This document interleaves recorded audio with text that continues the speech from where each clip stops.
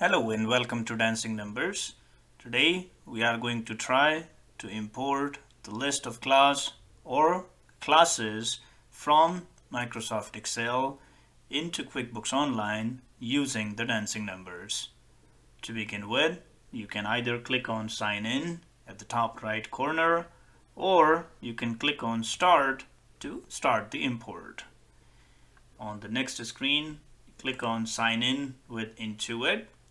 If the login information is not saved or you are not signed in already, you will be prompted to enter the QuickBooks user ID and the password on the next screen.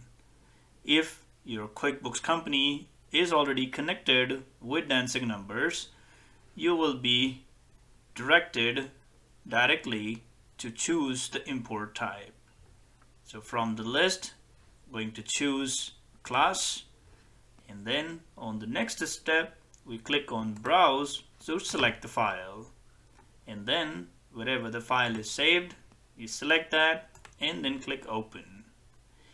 If there are multiple sheets in the same Excel, you can click the drop down and choose the one that you would like to import and click Next. On the next screen, we map or match the columns accordingly.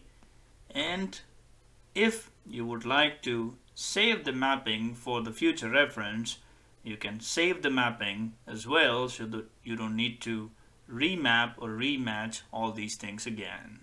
And click Next. On the next screen, it will show the preview of how many classes you have and how it's going to be imported into QuickBooks. And the final step is to click Import.